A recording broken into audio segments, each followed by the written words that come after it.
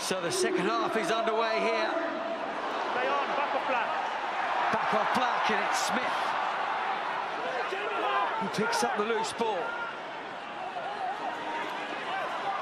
And here's the debutant's first touch. Man has been playing so well for the Chiefs.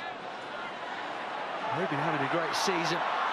Been rewarded by selection here as the All Blacks pour forward.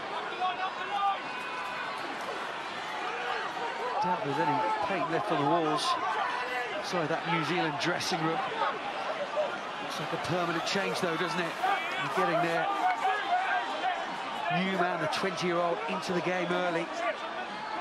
But breakdown again was an issue for New Zealand. Ian Foster on the home network was talking about that in a half-time interview.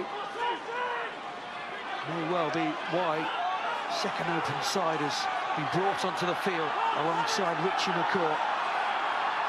Desperate will he be not to lose this one.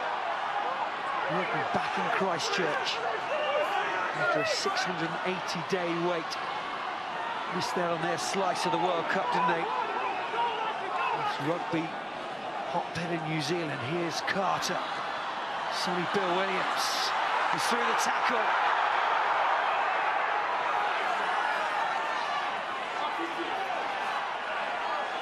Smith to McCaw.